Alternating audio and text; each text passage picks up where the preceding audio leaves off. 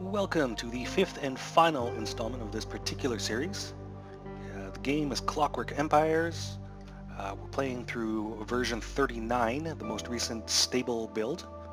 My name is Alfred. I do these approximately once a month when these things go live. In this episode we're going to see the effects of Sulfur Tonic and Moonshine, and we're going to take a look at the way personalities affect, or the way memories affect personalities. Some pretty cool stuff. Anyway, so we're going to start producing... Oh, we've actually made some Sulfur Tonic. I wonder which stockpile it goes into. Is it considered food? I can spot it with my beady little eyes.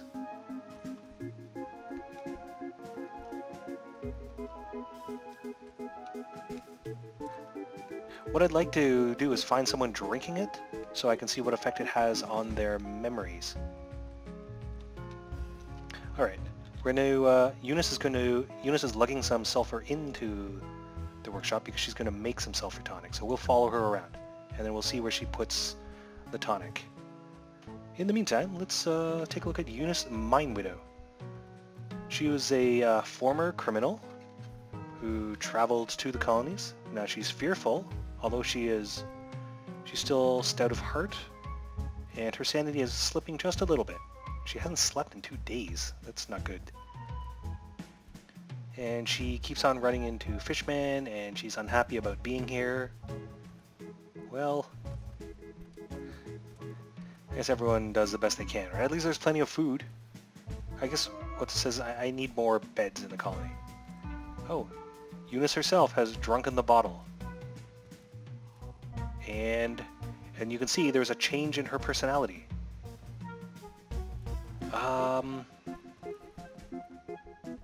It reordered some of her memories, and I think it erased some of the unhappy ones. Like, she had a memory about being hungry, right? Which is erased. So I guess on balance, more of her memories are happy, or more of her remaining memories are pleasant ones.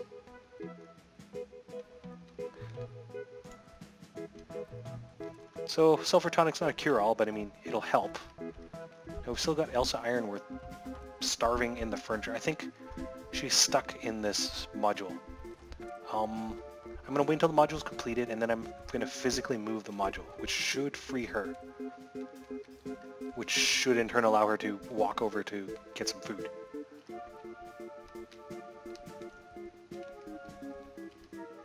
Actually, now that these are built, I can start building the metalworks.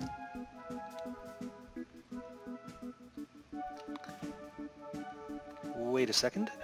See at the bottom here, Meriwether Breezenpater has made the sad decision to leave the holders of the builders, which, as you'll recall, was Achilles Tomplock's cult.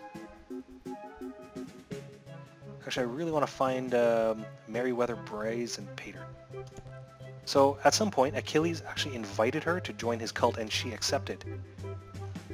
However, the curative power of Sulfur Tonic made her sane enough to leave a cult. So let's find this guy.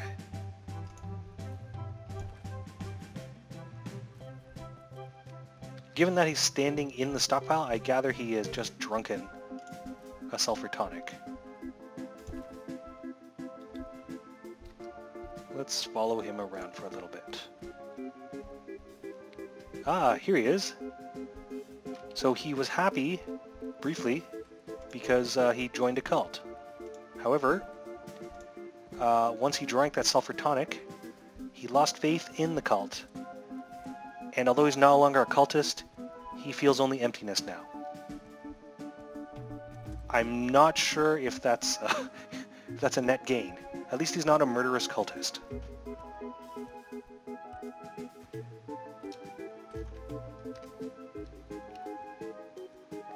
Ah, fish people are destroying my freaking crops. What have you got against bamboo? Go away. So you see these guys, these angry colonists here? They're shooing the fishmen away from my crops. I'm willing to tolerate a little bit of vandalism, because I don't want a three-sided war, and you know, the damage they do isn't too bad. But if I was on the point of starvation, I might be a little more aggressive about dissuading fishmen from damaging my crops. Okay, so the brewery is complete. The current modules are in place, so I'm going to move you. Oh, this is new, by the way. Now when you click on a placed module, you have the option to, you always had the option to disassemble it or move it, but now it's explicitly one of these two buttons, which is nice. I want to move this module. Let's move it over here. I said move it over here. There we go. And we'll unpause the game. And I think that means Elsa Ironworth is no longer... Well, that was weird. No longer stuck in the geometry. Yes, that's... Now's a good time to remind people. Clockwork Empires is in early access, and there's all sorts of bugs and things to be fixed. So, you know, this sort of thing is to be expected. Wow, she was super hungry. She just ate 2 giant steaks. 3 giant steaks. There's like 4 giant steaks. Is this a bug? This is like the opening of the Flintstones, where, you know, Fred Flintstone takes his family to the drive-in and they get the giant rack of Brontosaurus ribs that tips their car over. Well, I hope you're happy, Elsa Ironworth. You just ate enough steak for 4 grown men.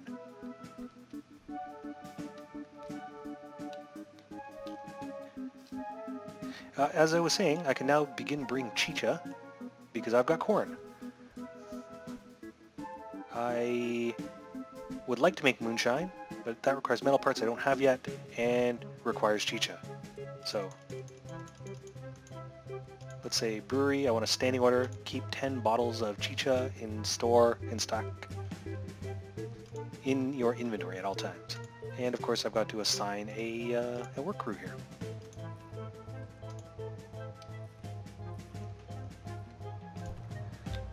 Let me just check what's going on here. Yep, this seems fine. Now, Mr. Tomps, Just Beans have been assigned to the brewery. Any crew that is newly assigned to a workshop, has their filters changed to, if we can see up here, to Everett Steam's crew, and they work in the lab. The lab? I have a lab? I guess that's what they call the chemist. Confusingly, they've named the chemist shop the Fond Laboratory, which is going to be extra confusing when I build an extra laboratory. Anyway, if we look at the filters, when a crew first gets assigned their filters flip over to disabling every other job so they work only in that workshop. I've personally found that it's okay for workers to continue doing spontaneous jobs as they become necessary, especially for workshops that don't see a lot of use. Like, the chemist shop will only be used occasionally. So it's okay for the guys who work there to be doing other stuff, because I'll only occasionally need their services. So I've started brewing chicha, or booze, and I've got Sulfur Tonic. Actually, I believe let's make some more. I think it did my colony some good.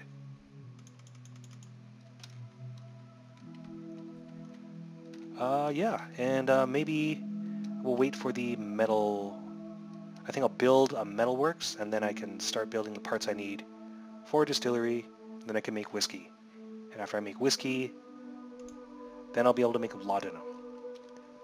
And hopefully booze, drugs, and food will keep my colonists sane.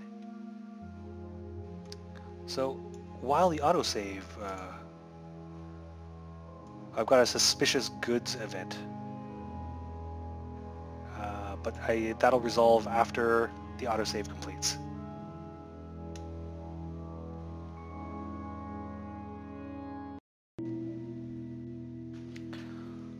So we return. The suspicious goods event is firing off.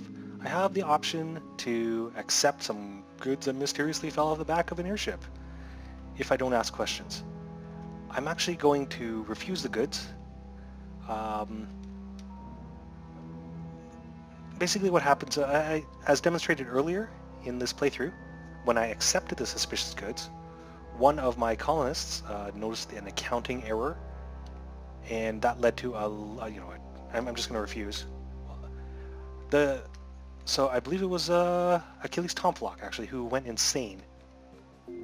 He noticed the accounting error, which fired off a long sequence of choices, which eventually resulted in like conflict and possible loss of prestige. And let's take a look at this. Don't want to accept any more colonists, so I'm going to take building materials. Maybe I'll have enough building materials to build a still. Yeah, I believe it was episode 1 or episode 2, where the consequences of my accepting contraband goods caused a great deal of unrest in the colony. And frankly, I don't need that stuff.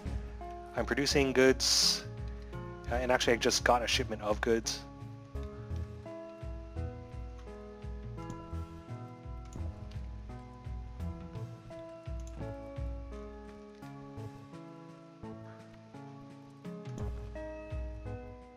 Let's see, a still needs brick, iron sheet, copper pipes. Yeah, okay, I think I've got enough for one still. And we'll build it here.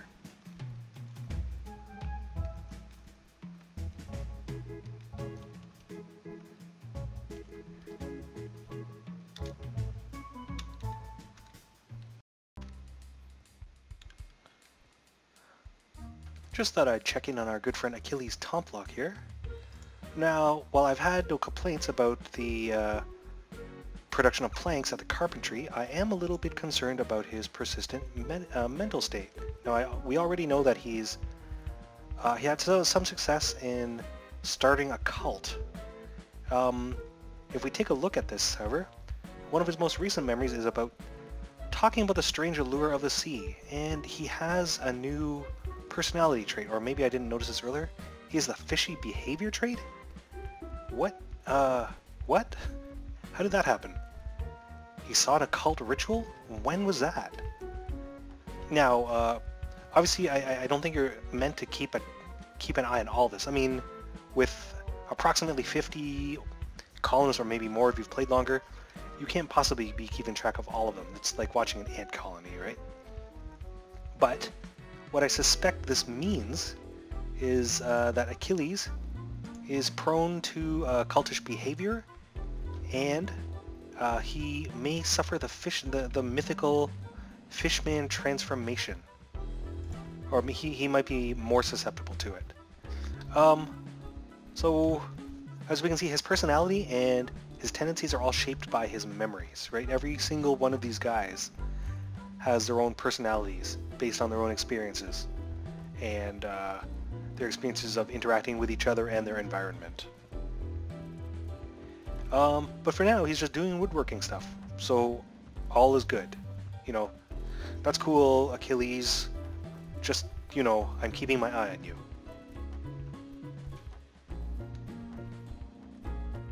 You keep working on that door.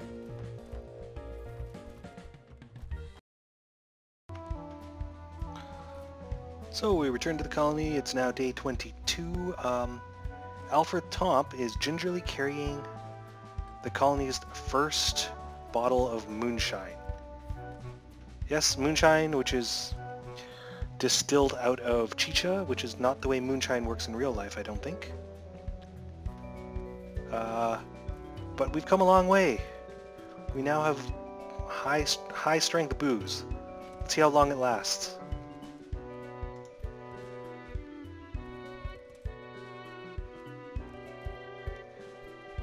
Oh, we've got a lot of guys named Alfred in the colony. I approve. Oh, is one of you thirsty laborers going to... okay. Sadie's quite happy. Ah, so close. Orville drank the chicha instead of the moonshine. Maybe Enola? Enola Meathook after the thirsty work? No? That tempting moonshine?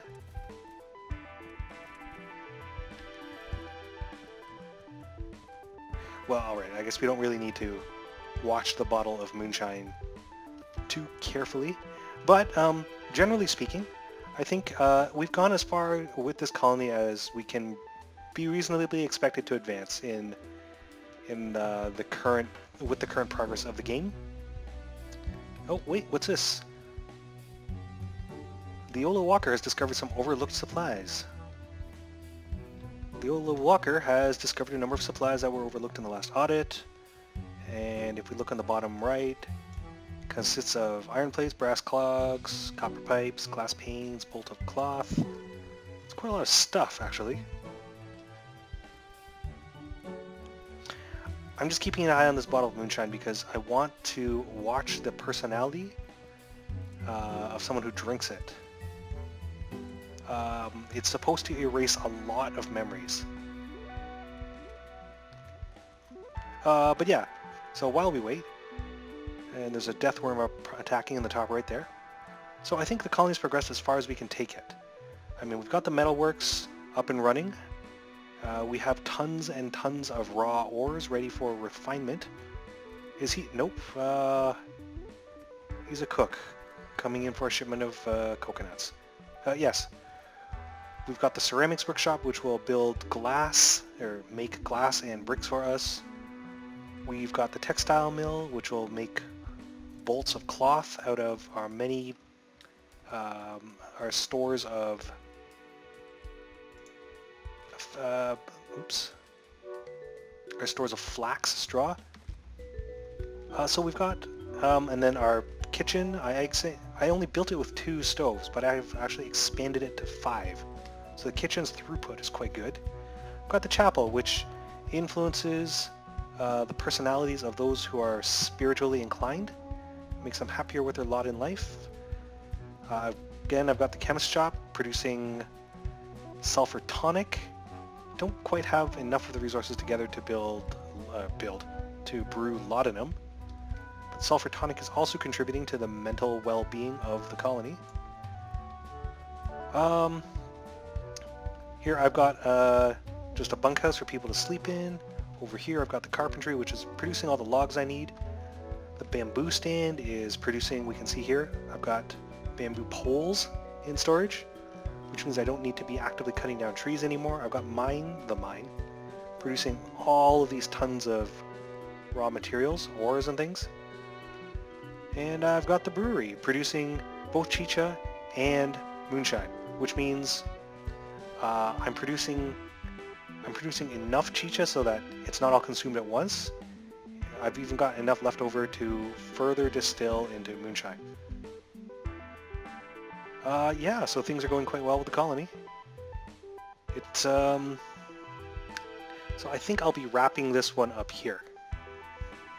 Now we've had a sneak peek at the next experimental revision. That'll be 39A.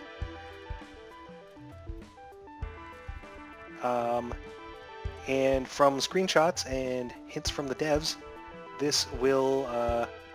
why does no one want to drink this moonshine? It's good stuff. 39A will introduce opposing factions, which is quite cool. I'll just take materials. So the premise of Clockwork Empires is that by default your faction is the Cog Empire, which is a very loose analog of Victorian Britain, but the game lore already has references to moonshine, hang on. Alright, before she drinks this moonshine, Elsa Ironworth's personality is she's angry, she's shaken, but she's not insane. She's of sound mind. Now she has memories of being hungry and of being hurt and of being tired. Now let's watch what happens when she drinks a bottle of moonshine.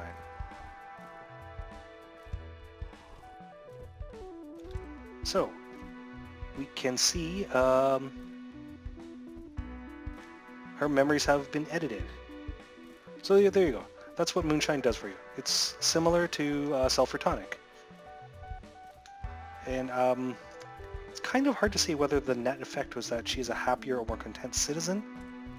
But by and large, given how difficult it is, I'd say it's not bad. At least it'll help keep your colonists sane. Yes, so what I was saying about 39A. 39A and moving forward, we're going to have opposing or outside national forces. We've got the Novorus, who are the, I believe, the Ruffalkun of either Prussia or Russia, and probably Russia now that I think about it. And also the Mecca Republic, which is the very rough equivalent of France.